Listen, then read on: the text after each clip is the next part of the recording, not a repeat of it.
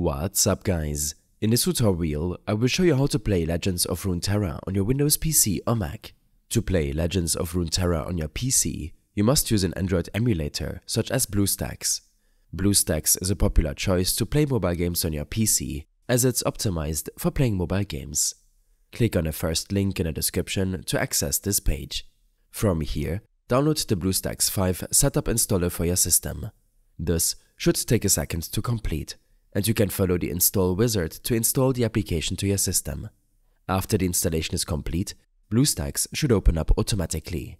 Next, open the Play Store and ensure you're logged in with your Google account. Search for Legends of Runeterra and download the game to your Bluestacks emulator. Depending on your network connection, this might take a few minutes to complete. While downloading the game, you should take a look at your emulator settings. Click on this gear icon to access these settings. In the Gamepad section, enable the Gamepad Detection option. This will allow Bluestacks to recognize and receive input from your controller. Below, set the Gamepad input settings to automatic, and set the Gamepad vibration option to your personal preference. This will not affect Legends of Runeterra. After connecting your controller or Gamepad, Bluestacks will recognize it and show it as an alternative to your keyboard and mouse. In the Performance tab, you should set these according to your PC's performance. Allocate a high number of CPU cores if you don't have many other applications running in the background. The same goes for your memory allocation. For users with 4 GB or less RAM, set this option to Basic. Under Performance mode, make sure to set this option to Balanced. This will reduce the memory and CPU usage if your PC lags or you otherwise encounter low performance.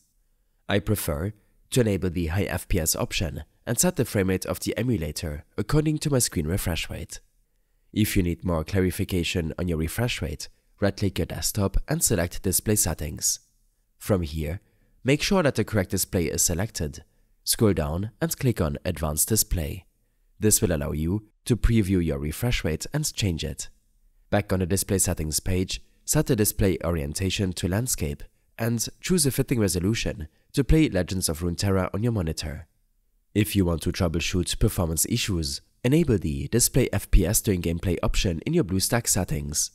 You can leave the other settings to the default option and play Legends of Runeterra to see how well it runs on your PC.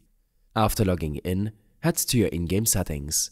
To adjust your in-game settings, click on the keyboard icon on the right side of the window. From here, enable game controls and see all preset controls for the game. You also have the option to adjust the overlay's opacity below. Additional gameplay settings can be further personalized by clicking the Runeterra icon at the top right and selecting the cog icon from the list of options that open up.